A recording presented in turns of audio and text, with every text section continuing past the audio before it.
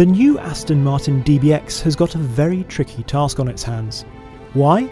Because it has to be an Aston Martin and represent everything that stands for, while at the same time being quite unlike any Aston Martin that has gone before. It must not dilute the brand, yet it must also have a certain amount of mass appeal. It mustn't anger the DB5 owner, yet it must delight those who have never heard of David Brown. It needs to perform in a Vantage's natural habitat, but also perform in a shopping trolley's natural habitat. It must have pace and practicality, glamour and good luggage space. You get the picture. This is a tricky but vital car for Aston Martin, which is why they've put so much effort into it and developed a whole new platform.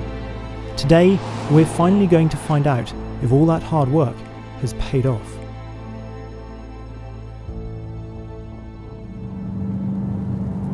So does it go like an Aston Martin? Well, with 542 brake horsepower, 516 pounds-foot of torque, 0-60 dispatched in just over 4 seconds. So yes, it does go like an Aston Martin.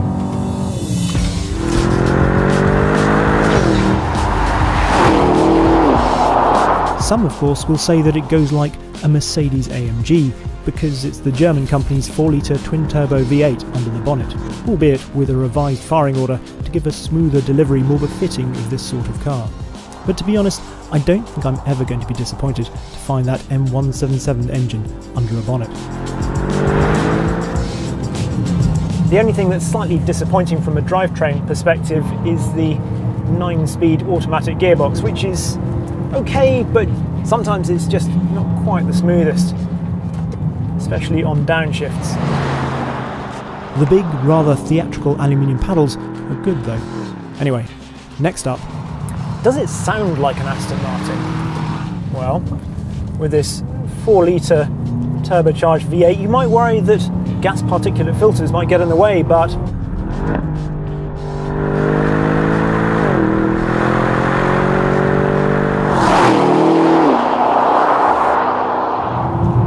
nope. This sounds absolutely fantastic. In fact, it's one of the very best things about this car, I think.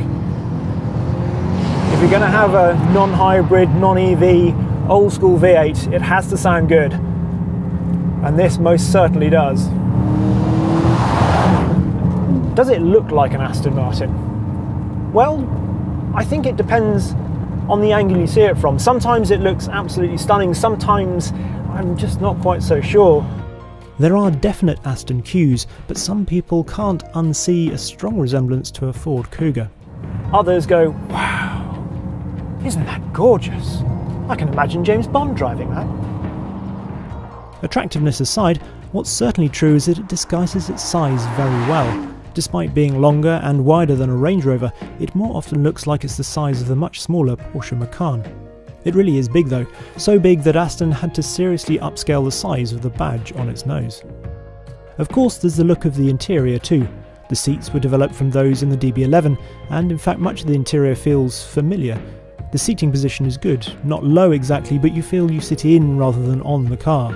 The tech is last generation Mercedes, which is a shame, and I'm sure people will expect it to be a touchscreen in the centre, but it's not. I'm not sure I'd spec white in an SUV, but you can't fault the materials themselves, with things like the glass buttons and metal vents being befitting of a car this expensive. Cool to the touch because of the cold vents, but there is a quality in here which you don't get in other cars. Does it handle like an Aston Martin? Well, this is an interesting one, because in a straight line, when you first get into this car, it really does feel like a 4x4. The suspension has a sort of relaxed nature to it, a really long-limbed, almost lugubrious nature. It makes you think that this really isn't going to handle like an Aston Martin at all. And then you turn into a corner, and the incredibly quick steering, 14:1, comes into play, and the electric anti-roll system comes into play as well. And for such a big car, and it does feel like a big car in a straight line, suddenly it just shrinks. This hasn't got rear wheel steer like a lot of SUVs have these days, but neither does it actually feel like it needs it. There are various driving modes which you access from the two buttons here. Essentially it's up to increase the ride height and down to decrease the ride height via the air suspension.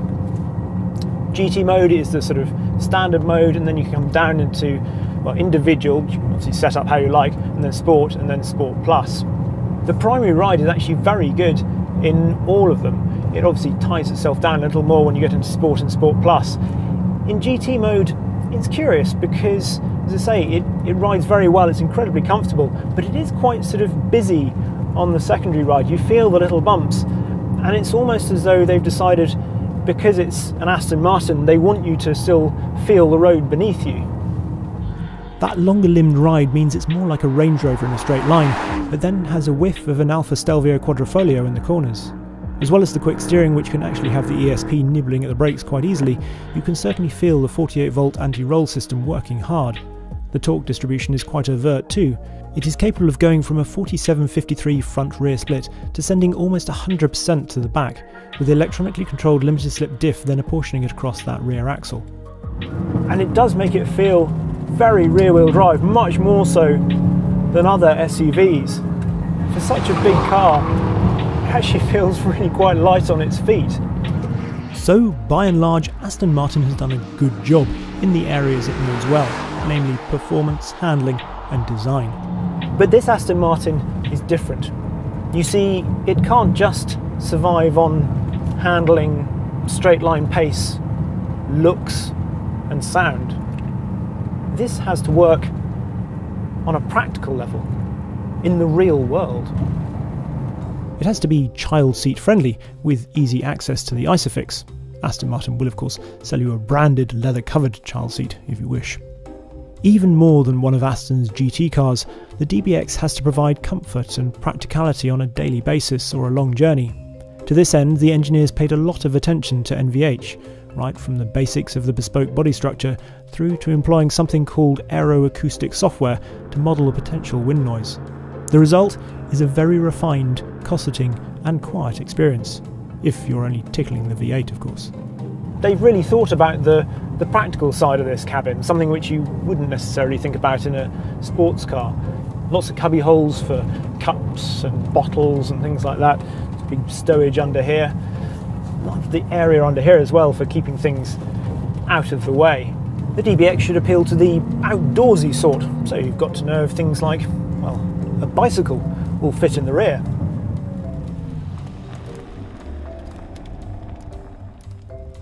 You can of course get a bicycle rack if you want, but that wouldn't be such a good demonstration of the DBX's boot space. Even with the seats up, it has 632 litres for luggage.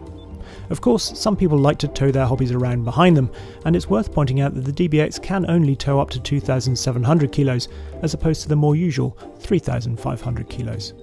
But, by and large, whatever fills your leisure time, Aston has gone to great lengths to have you covered. For example, if you like flinging yourself down mountains in winter, there's a snow pack complete with boot warmers.